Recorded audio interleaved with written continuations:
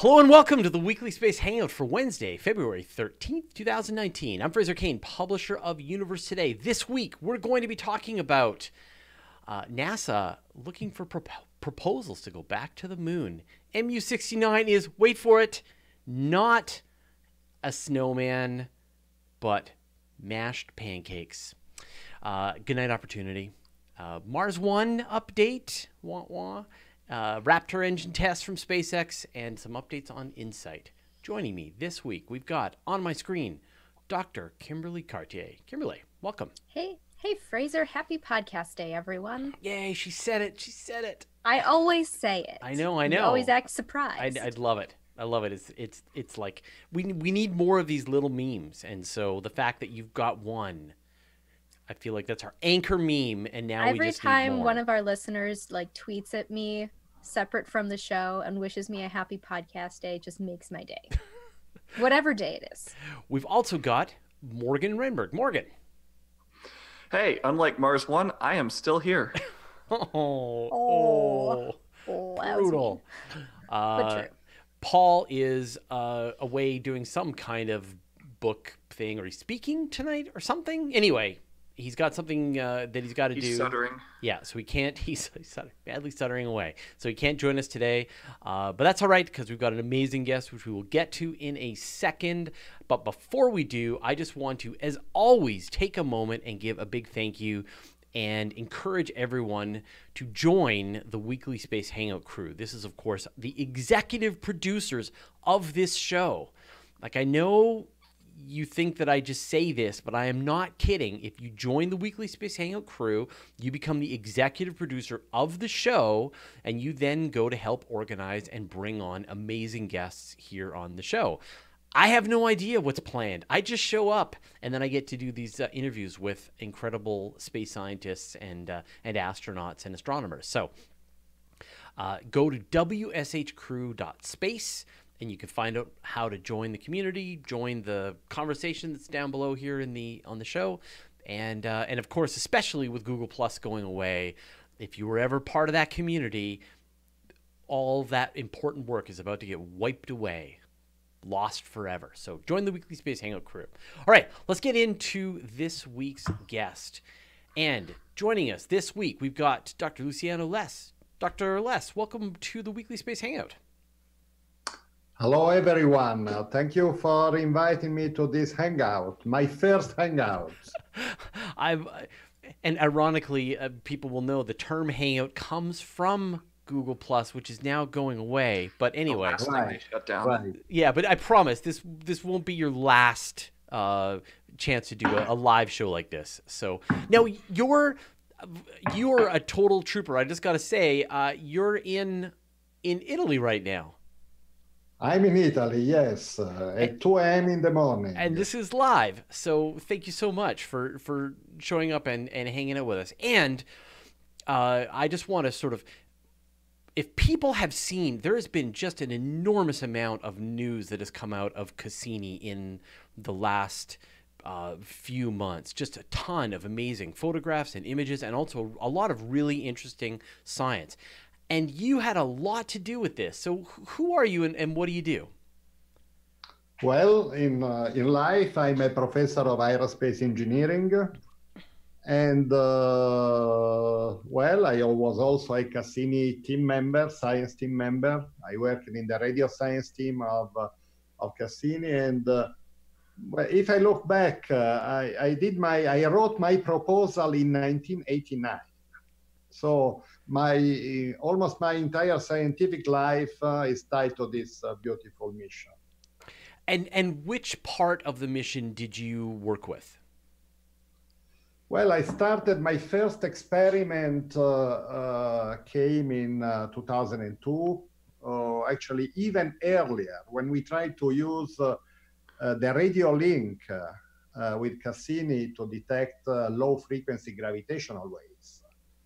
But the same experimental setup was used also to test general relativity when Cassini was between Jupiter and Saturn in the middle of nowhere. So we had essentially for an entire month the spacecraft, all for this experiment, all for us, in a sense.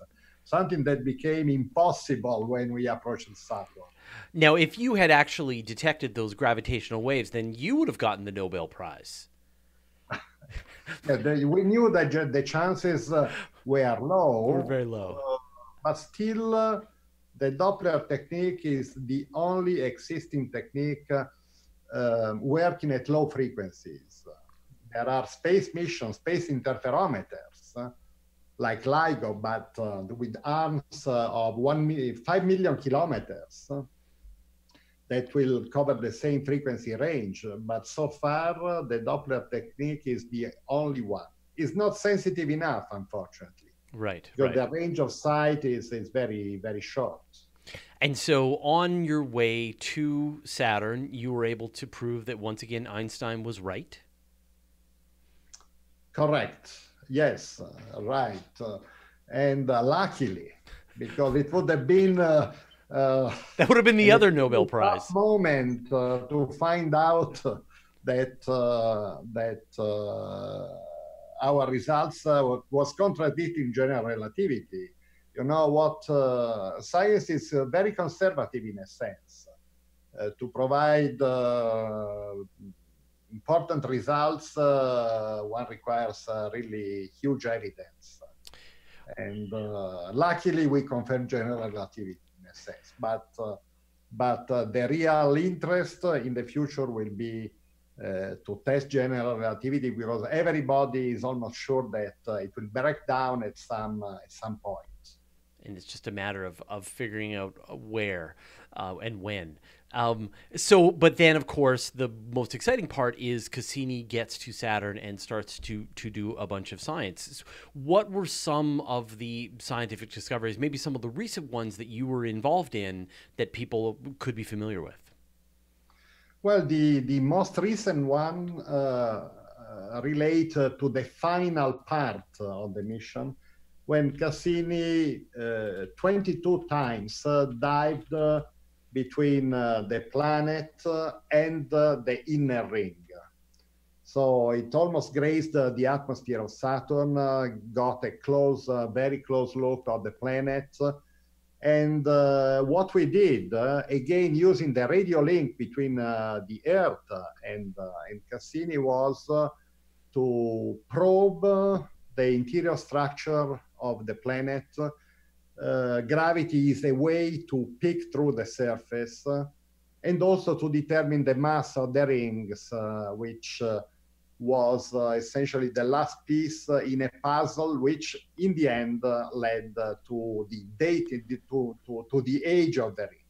And this is one of the most, I mean, they call it the grand finale, and it really is this amazing maneuver that Cassini makes to go in between the planet and its rings and be able for the first time to measure the mass of the rings separate from the planet, a number which had been estimated but which wasn't known. And you finally got that number, and it gave you a very interesting finding about the future of Saturn's rings and the history.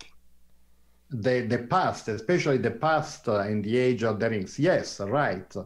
This we used essentially 6 of these proximal orbits, 6 of these dives to establish a radio link between the ground station and Cassini. Essentially, let me say one thing. There isn't a single instrument able to measure gravity on board the spacecraft, for the very simple reason that the spacecraft would be in free fall with every accelerometer. So it's essentially impossible to measure gravity locally. Every gravity measurement involves 2 points and a differential acceleration between 2 points. And one of these points stays on the Earth, is a ground antenna, and the other point is Cassini, which is falling freely in the gravity field of Saturn and the rings. So prior to the grand finale, it was impossible to determine the mass of the ring. of the rings, because essentially Saturn is very oblate, and the mass, the rings, the gravity signal from the rings essentially is completely confused with the gravity signal coming from the oblateness of the planet. It was impossible. But when we passed between the planet and the rings were pushing in one direction, and Saturn oblateness in an opposite direction. So we were Cassini was able to disentangle the two effects. I must say that there were hints on the fact that the mass of the rings was low. It came from the observation of density waves in the rings. But this is really the first dynamical measurement of the mass. And just to give people like a sense of like how much of a difference, how tiny of a difference in its trajectory was Cassini off that you were able to measure? Well, the acceleration, I can tell you what the acceleration of the rings is with respect to the acceleration from the planet. Is about 100 million times smaller. Wow. So we had to disentangle a huge effect from the tiny effect coming from the rings. But thanks to the accuracy of the radio system, imagine that we have been able, with the Cassini radio system, to measure the velocity of the spacecraft with an accuracy of essentially up to 20 microns per second. 20 microns per second is about 1,000th the speed of a snail. Right. Just to make a comparison. And still, even if I teach aerospace engineering, when I hear and I measure these numbers, looks amazing. Really, the engineers who devised this system did a fantastic job. And so after calculating the mass of the rings, this told you that the rings were young. I mean, this is this big controversy that, and I'm sure Morgan and I have had this conversation in the past, Morgan, of course, being our planetary scientist on the team, about the age of Saturn's rings. They must be old, but they kind of look young. We don't know. Now we know. And the answer is strange. Well, right. And let me tell you that within the Cassini science team, there were people betting on the mass and therefore on the age. And I didn't take part to all this bet because I had to provide the number, and people were anxiously waiting for this number to come out. And well, how the mass is related to the age is really clever and also simple in a sense, because there were two instruments on board Cassini who measured respectively the flux of dust in the Saturnian environment. And this instrument is a CDA. The measurement has been quite precise and it's been refined because there is also gravitational focusing created by Saturn. So the flux is known.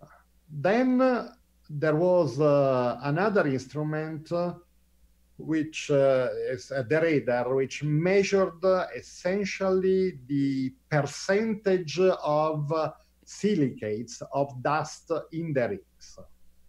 And this turned out to be about 1%, not the absolute value of the mass of the silicate, but only the percentage. Now, if you know the mass and you know the percentage of silicates, you can determine the total amount of silicates, and then from the flux and knowing the area of the rings, one can determine the age. And once we did this computation after the mass determination that Cassini made, it turned out to be at most of the order of 100 million years. Right. So yeah. 10 to 100 million years old. That the Right. rings were formed probably when the dinosaurs roamed the Earth, but not 4.5 billion years ago. That here we are. We're able to see lunar eclipses because the Earth and because the moon and the sun are roughly the same size in the sky. It's a coincidence, and here we are able to see the rings of Saturn at the time that we're present as almost an amazing coincidence. That when you think about the vast age that Saturn is and the amount of time that the rings have been around, and so does this give you? Do you have any sort of favorite theory about what gave us the rings then in this fairly recent period? Well, we can certainly say that we are living in a very lucky age. A lucky age because we had Cassini, which went there, but also we can really enjoy the beauty of the rings. I have no favorite theory. There are several ideas on what could have caused the rings. Can be a catastrophic event like a collision of a fairly large object called the centaur, or the tidal disruption of an icy object. And this is also another possibility. Anyway, catastrophic events, most likely. I have no favorite theory. Take into account that I teach aerospace engineering, so I make measurements. Right. So And whatever you can measure. however, there is a debate, and this is something that will stimulate discussion in the future. But certainly, to have a better ideas of what formed the rings, one had to go there and probably sample the rings. I've got a question from the chat from Arjone, who asks, were you worried about losing communication ability by getting hit while diving between Saturn and its rings? I mean, were you nervous about this maneuver? No, not at all. Not at all, because there was a fairly good assessment of the particle environments where Cassini was flowing. And indeed, there are particles, but the density of these particles and also the size of these particles, it's pretty much like smoke. So nothing that could seriously damage the spacecraft. I personally was not nervous. No. And I'm just kind of like, wouldn't it be cool to actually go through the rings? Do you think it could handle that? Sure, but Cassini did go through the rings during the Saturn orbit insertion. It passed in a gap between the rings. In a gap, yeah. Yeah, no gap, yes, like right through. And the antenna, the high gain antenna, was pointed in the RAM direction, acting as a shield, a potential shield. So from that point of view, I mean, it's, in that case, at that time I was younger and I was a little bit more anxious than I was now. Yeah. Well, I mean, it's sad that Cassini's gone, but it has delivered so much science, and I know that astronomers are going to continue to pour through the data that was sent back. This is just one example. I mean, we are a year and a half after its loss, and still these amazing insights are coming out. Is there anything that perhaps you're working on? Anything that you find interesting right now? Stuff that we should be looking forward to? Well, there are many, but concerning the grand finale offers us the possibility also to peek through the layer of clouds. And one of the results that we obtained, and on which people will have certainly to work, especially people doing modeling of gas giant interior, are the results of Cassini. And we detected also the depth of the winds on Saturn, which is much deeper than on Jupiter, for example. So the winds that we see on the surface, the banded structure that we see, goes down to 9,000 kilometers, so 15% or more than the radius of the planet. Very deep. And also another important discovery was a better determination of the mass of the core, which amounts to about 15 to 18 solar masses. All these results have been inferred from gravity and magnetic measurements by theorists, but certainly this data will be further interpreted and refined in the future. So there is a lot to work, still to work on Cassini data. And I think the next generation of scientists will get inspiration from the results of Cassini, for sure. And there is a lot of work to do. And it breaks my heart that we don't have a mission at Saturn anymore. I mean, one of the most important planets in the solar system, studied to show just how amazing this world and its moons and its rings are. And now our explorer is gone. We need to get back there with more science and keep going. Titan, we got to land on Titan and go into the oceans and right with the first boat. We have to put a boat on Titan. I fully agree.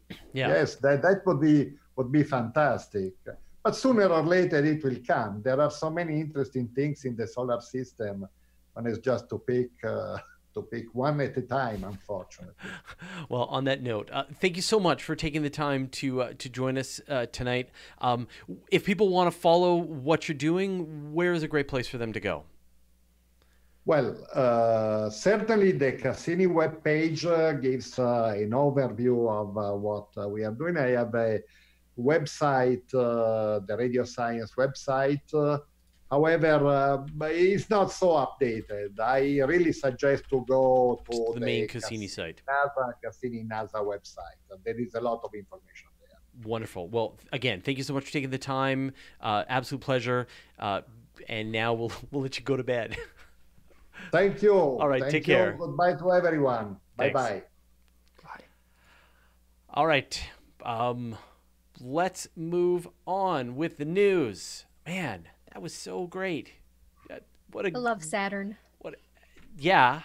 And just that, I mean, the science. I mean, we were just like, it was like Saturn nonstop for the last 2 months or so. We've been reporting on so many Saturn stories, and it was great to be able to talk to somebody who There'll be more next involved. month. I know, it probably will and the be. next and the next and the next. For months now. Thankfully. Yeah. All right. Well, Kimberly, you're on my screen. What do you want to talk about? I want to talk about the end of an era, which is the official final ending of the Opportunity rover on Mars, which we know that back in June, NASA lost contact with Opportunity during the global dust storm that overtook Mars for about 3 months. Opportunity was no longer able to charge its solar-powered batteries. It went into a hibernation mode and went out of contact. NASA has been trying for the past, 8 months, 9 months almost, to get back into contact with the rover. They sent 835 different recovery commands to the rover, and the last one they tried was late last night, and the word came this morning that Opportunity did not respond, and so NASA has officially called the mission complete, and it's going to stop trying to recover it, which is sad because this rover has been roving around for 15 years. Yeah. Way longer than anyone had ever expected Opportunity to be operating. As a reminder, it and Spirit were expected to run for 90 days back in 2004 and only go about, 1,100 yards or something like that. An Opportunity lasted for 15 years and went over 45 kilometers in distance, which is by far the longest distance that anything has traveled on the surface of another planet. So it ran a marathon in 15 years and explored such a wonderfully diverse part of Mars, looking at plains and dunes and hundreds of craters and valleys and hills and mountains. Discovered some of the first in situ evidence that liquid water flowed on the Martian surface, which we didn't know in 2004. Just as a reminder, we didn't know that for sure. Yeah. And Spirit and Opportunity picked up those rocks and said, yep, there was water here. And did 15 years of measurements of how the sun penetrates the Martian atmosphere and charges solar panels, which will be invaluable to future missions and human exploration on the surface of Mars. And just we all sort of fell in love with Spirit and with Oppie, and now they're both gone. Yeah. It's impossible to sort of overstate how successful these were. I think when we look back, 10 or 15 or 50 years from now, Opportunity and Spirit will rate up there with Hubble and Voyager as the most successful robotic NASA missions of all time. And it just illustrates the kind of lottery nature of exploring the solar system, where there was no guarantee that this is how it was going to pan out. Lots of times we've sent a mission and it hasn't worked, or we've sent a mission and it's done exactly what it was supposed to do, and then it stopped. You never really know what time is going to be that magic time when everything just comes together and you get lucky and you get good and you just learn a tremendous amount. And it'll be decades before we get as lucky as we got and we're as good as we were with Opportunity and Spirit. And we should just be thankful for having had the chance to experience that and look forward to the next time it happens. The Opportunity. You were about to say that. Did you? You were gonna say it, weren't you? Yeah. So many puns lost. Yeah. Darn. That's the spirit of it. Yeah. I mean, when you think about, the part that's kind of amazing is you think about the expenses of this, right? Like, they were $400 million, I think. And when you compare that to Seriously? like Curiosity is in the $2.5 billion, $3 billion mark. Much more. Same with Mars 2020 rover. Like, they were done on a shoestring budget. They lasted for an enormous amount of time, way beyond the length of time that anyone ever expected, and just delivered so much science, redefined the way you send payloads to the surface of Mars using that, following what they learned with the original, was it the Mars Pathfinder? Following on that and perfecting that technique and creating just a really durable platform. I think it would have been perfectly viable, and I wouldn't be surprised even today if they go and they could make many more. I don't know. I'd be okay with that. Yeah, would you want a Curiosity or 10? Would you like the Mars 2020 rover or 10 more Opportunities crawling around at different places? The leftover pieces of Spirit and Opportunity went into a bunch of other things as well. Much of the 2007 Phoenix Mars lander was built out of spare parts. And I think even sort of all the way up to InSight today is built on the same fundamental engineering platform that was built for Spirit and Opportunity. And so it was a design, a class of missions that has been astonishingly successful. And isn't that great? We got lucky, we did it. But we'll be doing new things and better things in the years to come. All right, so I'm going to jump in here and give everyone an update. So in the words of Ars Technica, to no one's surprise, Mars 1 is done. So I'll bring up the story here. Yeah, surprise. So for people who don't remember what Mars 1 is, it was... You don't remember what Mars 1 is, and yet you're not surprised? Mars 1 was some kind of cross between the colonization of Mars and a reality TV show that would choose from tens of thousands of applicants. A small group of people would be sent on a one-way trip to Mars where they would live, and they would broadcast their day-to-day existence, and through the advertising and all of the various fundraising they would go through, they would be able to fund this. Nobody thought this had any chance at all of actually happening, and yet they did generate a tremendous amount of press.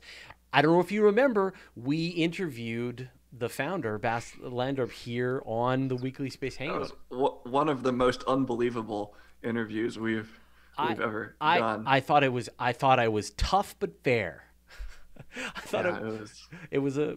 So I mean, I think so. So the news is that that it has filed for bankruptcy, and the commercial side, not the nonprofit side, right? I don't know if there was a nonprofit side to go along with it. I think there might technically have been. Yeah. So the so now it's in a civil court in Switzerland. They've opened bankruptcy proceedings in mid-January, and we're going to find out what happens now. But I think we can, at this point, we can assume that the Mars One project is over. But I would. Can I spin this into a bigger point? Sure. I think anybody who knew anything knew Mars One wasn't going to work. Mm-hmm. Fine, it failed. But I think it highlights really well the challenge that we're going to have landing people on Mars. Because their goal of Mars One was to make it a one-way trip. You were going to Mars, you were going to live there. And, I don't know if most people know it, but humans tend to live for a long time. And just think of all the companies you've ever heard of and how many of them have stayed in business for 40 or 50 or 60 years. SpaceX has 100, 1,000 times more realistic path towards landing humans on Mars. But I'm not sure I'd say they have a dramatically larger likelihood of lasting the next 50 or 70 years. Not that many companies do. And so when we start thinking about the idea of settling people on Mars, we've got to kind of answer the question, who's going to support that? And if that company goes under, is NASA going to start launching missions to Mars just to airdrop people food for 50 years? Yeah.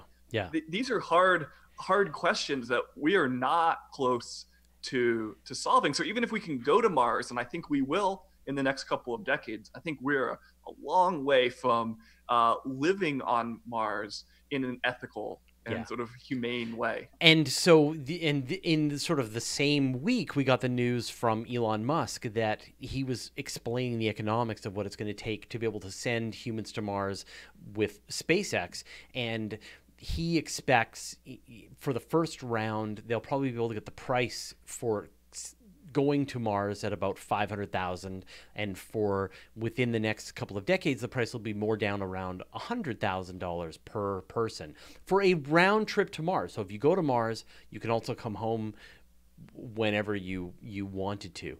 The one thing the idea that I did like about Mars One was this idea of investing the money that they were bringing in on a lot of the other projects. So there was a lot of projects in terms of outreach, but also things like greenhouse projects and building projects. Like, there are so many details that are required to be able to live on Mars, from how you're going to breathe, where you're going to go to the bathroom, how you're going to grow your food, how are you going to be protected from radiation, how are you going to maintain contact with Earth, communicate, how is finance, banking going to work, how is the government going to work.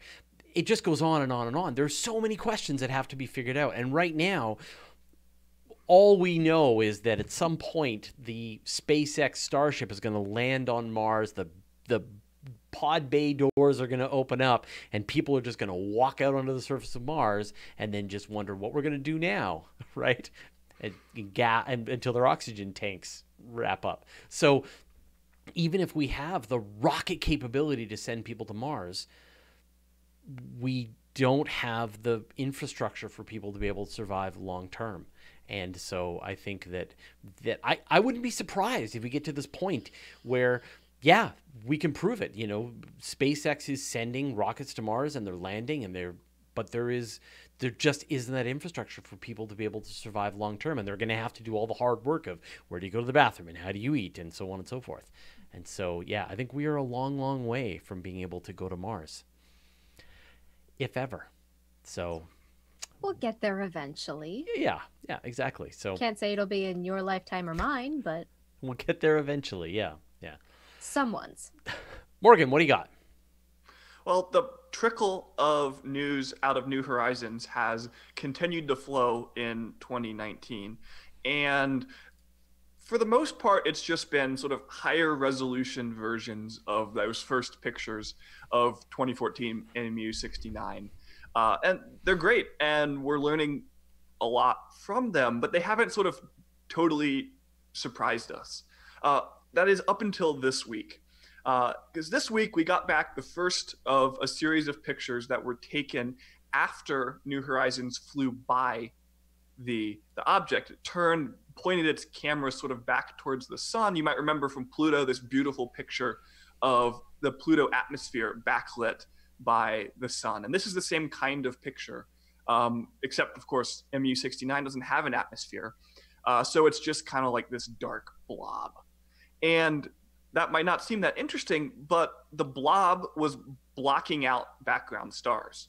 And so what this did in effect is give us a different angle on the object to see what shape it was. And what we thought looked like a pair of spheres kind of snowballed together now looks more like, I don't know, like a cashew and a pancake or something. And especially the part we were calling the body of the snowman before is incredibly thin.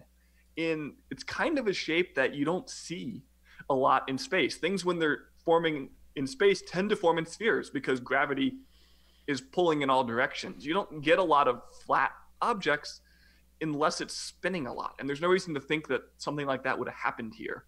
So it's just weird. Yeah. And so you can kind of, I mean, to try and imagine the scenario that would have formed them into these kinds of shapes and then brought them together, and you wonder, are we going to see more of things like this? Like, were they spinning rapidly and flattened out and then came together like discs? It's an amazing shape. We need more data.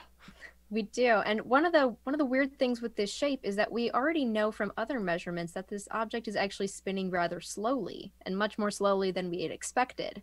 So with this weird shape, usually with weird shapes or awkward gouges out of spherical things, you assume an impact happened at some point.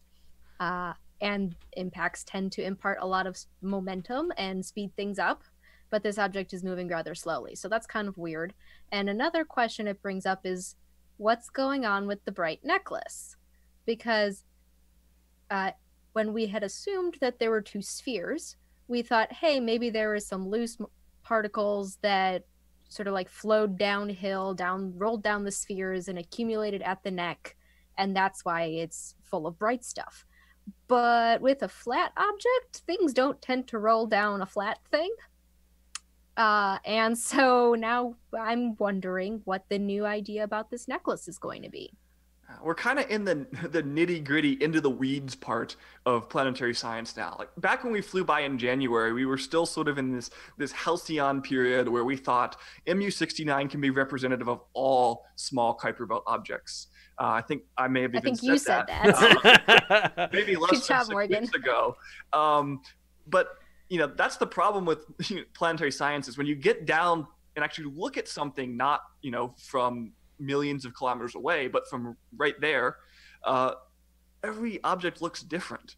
And I bet you there's no planetary scientist that will argue that most Kuiper Belt objects are binary pairs of pancake-like objects. That that just doesn't make a lot of sense. Yeah. So now we are going to have to spend our time kind of disentangling in what ways does MU69 represent the broader class of objects, maybe by its composition or its color, and in what ways is it totally unique, like a pancake? Yeah, I am really getting on board with your plan, Morgan. Like, see all the things that it's clear now that we've seen enough of these objects, and they're all dramatically different enough from each other that it is now time to seriously figure out some way to see as many of these objects as possible, as inexpensively as possible, to to just start to build some rules, because this is madness. Yeah, it looks nothing like No, Pluto. this is the solar system. Yeah, it looks nothing like Pluto. I have no shame.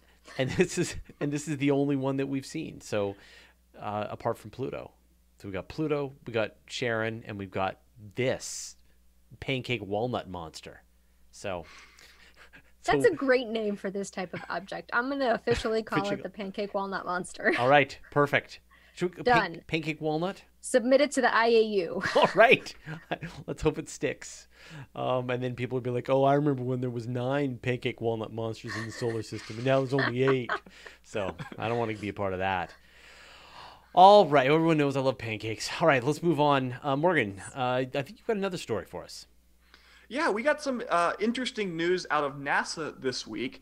They've officially distributed a call for proposals from aerospace companies to develop the next generation of spacecraft necessary to land on the moon.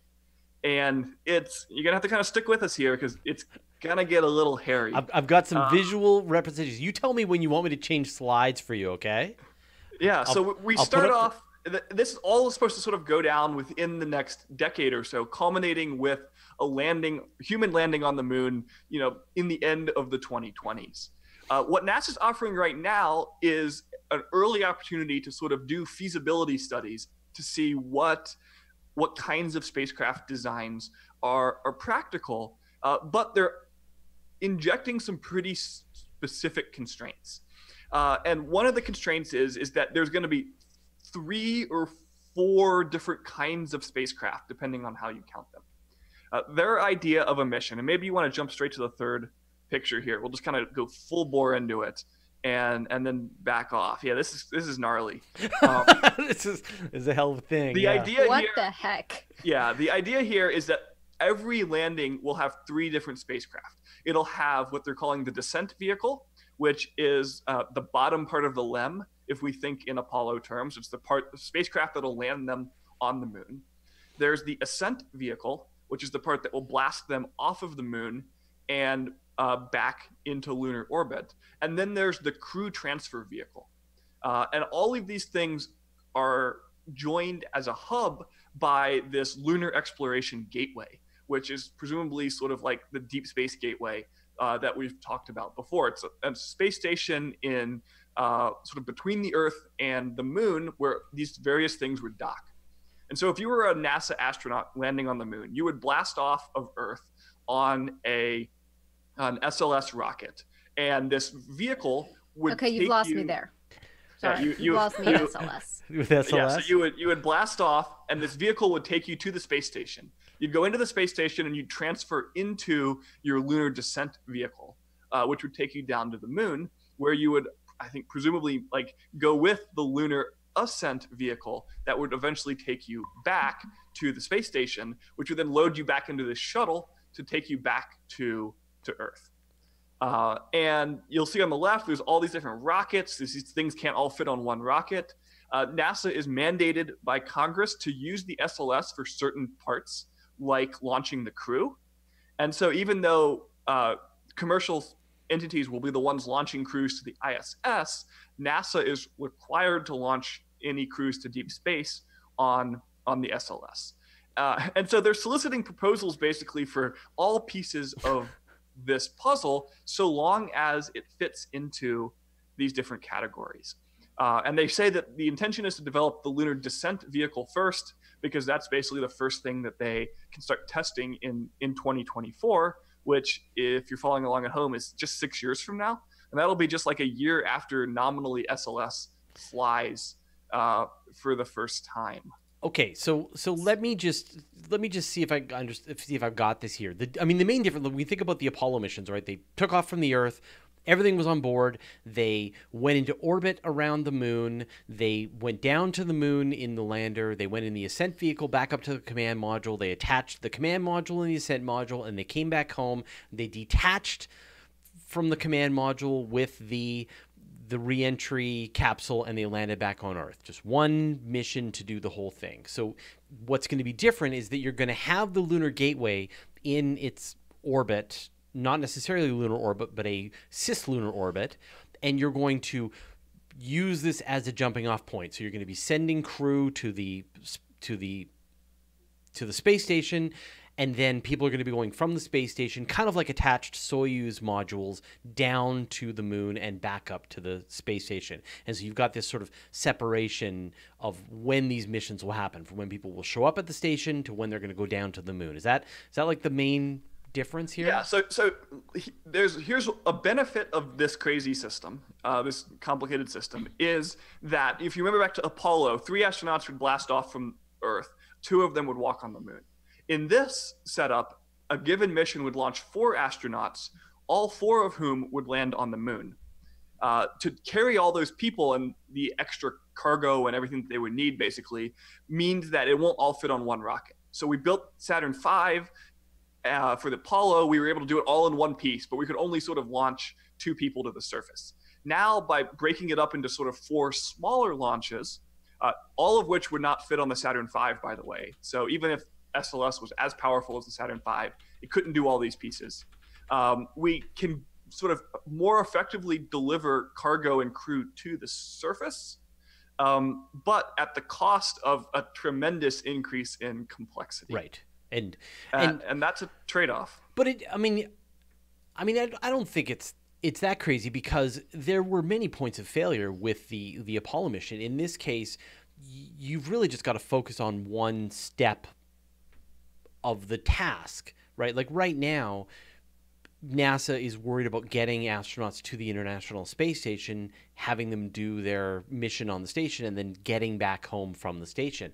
And you would see a similar thing where there's a dedicated, very dependable way to get astronauts to the Deep Space Gateway. We know that people can survive on the Deep Space Gateway, and then there's a way for them to come back home. And then you've got the whole separate challenge of getting people down and back from the surface of the moon. It does seem complicated, but it also does seem like more similar to the way that we travel to and from places here on Earth. You know, you had to throw away the lunar lander, the ascent module, the command module, all of the stages of your rocket. Like, everything was thrown in the garbage, and all that came home was the little command module. In this case, I'm trying to think what gets thrown away. I guess it all depends on what happens with the ascent module and the lunar lander. Does the whole thing come back to the... I suspect the descent and ascent modules will not be reusable, but I don't think NASA is mandating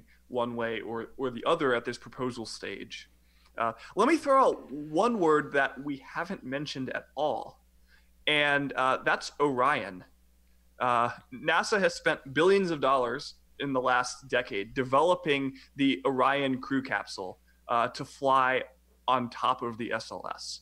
But this proposal is basically a tacit admission that Orion can't fulfill any of the 3 roles laid out here in the mission. And they're not even sort of considering it as part of this lunar mission architecture.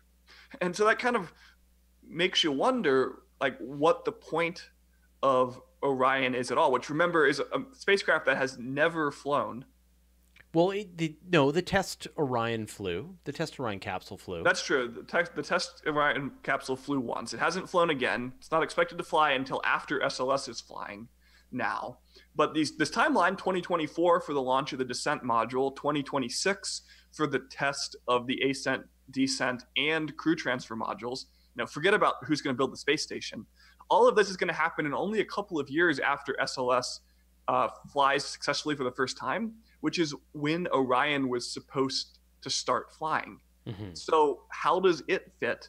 NASA isn't intending to use that to launch astronauts to the space station, because they've contracted with Boeing and SpaceX to do that. So where in this picture is Orion, and what's the point of continuing to develop it? Well, I mean, Orion, the plan for Orion is for the EM1 mission, and the plan is the next use of Orion, or until this, the plan was to put several humans in the Orion capsule, launch them on an SLS out beyond the orbit of, beyond low Earth orbit. and that is the next. That was going to be the first use of the SLS and the Orion, and then you're going to see follow-on missions which would start to build the Deep Space Gateway. So I don't know. I mean, you still are going to have a bunch of Orions used for that process, and then at a certain point, the Orion still seems like the ideal spacecraft to send crew to the Deep Space Gateway. I mean, the Crew Dragon and the Starliner aren't going to be capable of doing that without being upgraded. Yeah, well, it's interesting that NASA is talking about this crew transfer vehicle, but they're not specifically talking about Orion. You're right. It feels like Orion's role would be to do that shuttle between, say, the ISS and the Lunar Gateway. So, why aren't they saying that's just what we're going to do? We already have that piece, bid on the other parts. It seems like they believe that Orion isn't cut out to do that without saying why, and that makes you wonder sort of what they were thinking 10 years ago when they were outlining the Orion program, and what they were imagining and what's changed. Why is this so different than what they were sure enough 10 years ago that they were actually going to start building hardware? Yeah. So we'll find out. Yeah. They have basically a few months to make proposals. NASA is going to select, they're very careful to say 2, 1, or 0 of those proposals to do sort of a more in-depth study. And then potentially one of those will be selected and given hundreds of millions of dollars to build basically a prototype that by 2024 would fly to and land on the moon. And the thing that's really important to note, right, is that all of this is under the long shadow cast by the SpaceX Starship and Super Heavy. If Musk's plans come true and it isn't on ridiculous Musk time, then sometime this year we're going to see hop tests of the Starship prototype. Next year we're going to see the actual Starship fly, and then within a couple of years after that we're going to see the full stack go. And one of the things it can do is go to the moon and come back. So it's going to seem strange to have this really complicated architecture when, in theory, SpaceX can offer a much more simplified version, not to mention what's going to happen with Blue Origin. But at the same time, you can't live in this Elon Musk FOMO, right? This fear of missing out where they're like, don't worry about any of these traditional methods because SpaceX has got you covered. Don't worry about it. Like, you've got to wait until you see those twin rockets land perfectly at Cape Canaveral that you know that, okay, fine, you did it, Musk. We'll see what happens in the next couple of years, but this is, we're kind of poo-pooing this a little bit. This is a serious, important step towards going back to the moon. And this is NASA sort of putting its money where its mouth is, saying, yes, we're going to fund the studies necessary to get this project started, and we're looking at a timeline that isn't decades from now. We're looking at a timeline in the next 10 years to start making these trips happen. And if you wanted to see astronauts back exploring deep space, this is the best news that we've had in many years, and that's just outstanding. Yeah. And Astrobee is making a comment landing on the moon must be far easier than Mars. This is exactly it, right? That the moon is close, and the logistics of trying to do this with a fairly quick mission compared to the complexities and the level of infrastructure that's going to be required to get people to go to Mars. We're going to learn so many lessons in this process. And so if you made me choose moon or Mars, I would totally pick the moon. And I wouldn't wait for Musk to provide salvation. I would continue with the traditional way of doing things until SpaceX shows up with the spacecraft capable of doing this mission. So I think this all makes sense, and I would love to see humans walk on the surface of the moon soon. Well, if you ask me to pick the moon or Mars, I would pick Venus. Well, yeah, of course. Everybody would pick Venus. You want to land humans on Venus, Kimberly? Robots? Robot humans on Venus? You're going to let robots come for our astronaut jobs too? They've already taken every other job on Earth. Now you're giving them the jobs in space? Yeah, Yeah, pretty much. that's the plan. Sucking up to the machine here. All right, so It'll serve me well one day. one last little piece of robot news. Just wanted to show people. Oh, I had to. Where'd it go? Oh, here it is. Okay, so the NASA's Mars InSight lander, of course, is still going strong. It set out its. Let's see, picture here. So it put out its seismometer last week, a couple of weeks ago, and then just put a cute little windshield over top of the seismometers to now protect it and start taking its detailed information about the interior of Mars. And it just set its hammer out onto the surface of Mars as well. This is the heat probe, and it's going to sit there for a little while, and then they're going to start smashing it into the regolith on Mars. And the goal is they're going to try and get down to about a depth of about 3 meters. And it's going to use this sort of pneumatic hammer approach. And so you can see the picture of the larger device. And then this is what it's going to be doing. And so one of the big challenges, of course, is that it has to get down to this depth of 3 meters. And if they can't make it down, if it encounters any large rocks on its way down, then it could threaten the science. It's going to take a lot longer for it to gather the kind of heat data that's coming out of the core of Mars. And so it's got to go 3 meters down, not run into any large rocks. And anybody who's ever dug a hole to try and plant anything or dig a fence post hole, the rocks are everywhere.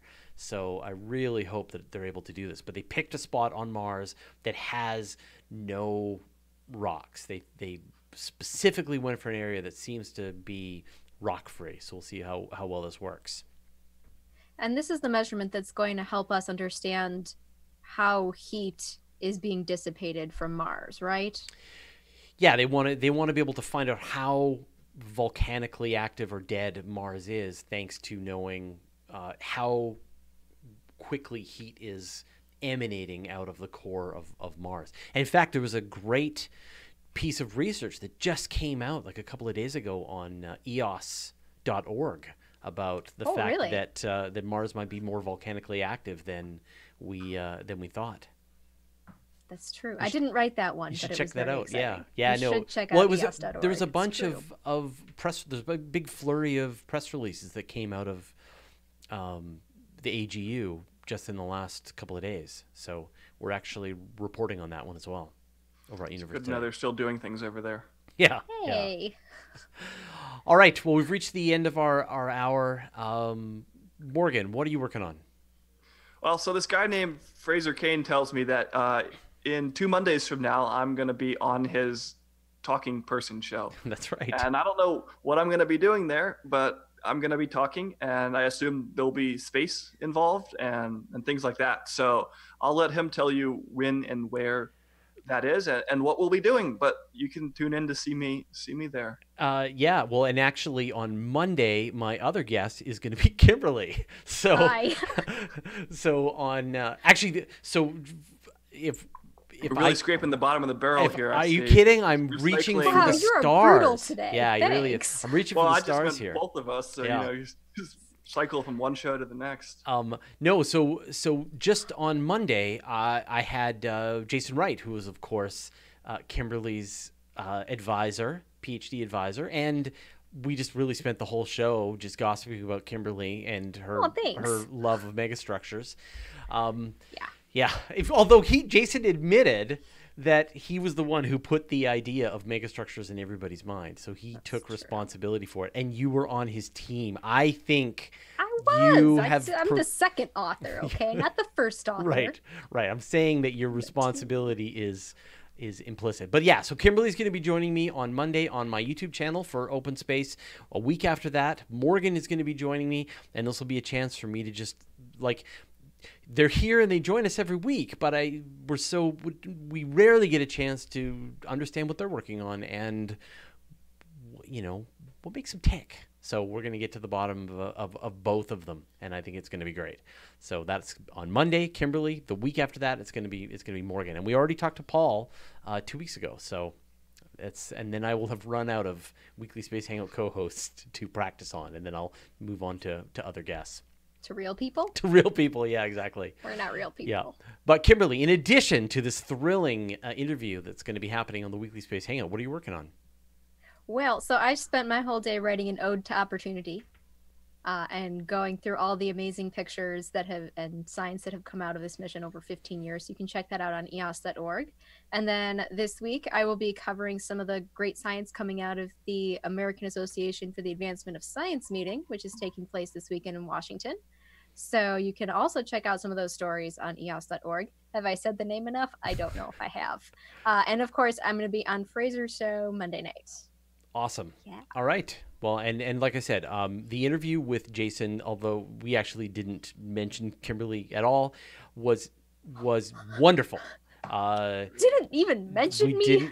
He and I were talking about it beforehand. Literally the one person you both know. Yeah. And but it was a real treat, and I think that it's one of the best just conversations that I've had a chance to have. I can't imagine how entertaining it must have been, Kimberly, to have him as a PhD advisor, because he's so knowledgeable and highly recommend. And with his tenure now, he's unleashed. He is no one can stop him. So I think it was just great to talk about. We talked about technosignatures, obviously, and just the work that he's been doing with exoplanet research and all of the interesting projects, and the really interesting radial velocity telescope that he's working on now, which is going to be hopefully it's going to be a dramatic step forward in finding exoplanets. So yeah, if you missed that interview, I highly recommend it, and that's on my channel. All right, I'm going to put us here in the gallery view. There we all are. Again, thanks to Luciano Iess for joining us this week. That was amazing to hear the science directly from the source. So thank you for joining us. Thanks, of course, to everyone watching. Thanks to our mods. Thanks to my co-hosts. And we'll see you all next week. Thanks, everybody.